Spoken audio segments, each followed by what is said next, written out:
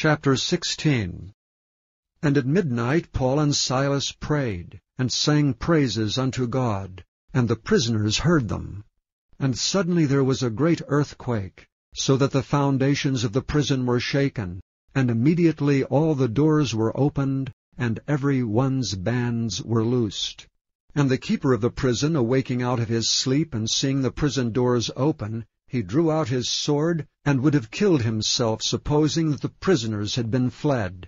But Paul cried with a loud voice, saying, Do thyself no harm, for we are all here.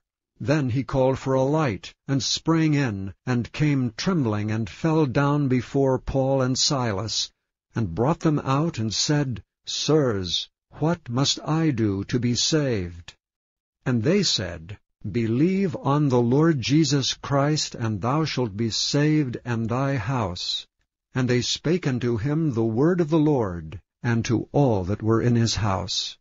And he took them the same hour of the night, and washed their stripes, and was baptized, he and all his straightway. And when he had brought them into his house, he set meat before them, and rejoiced, believing in God with all his house.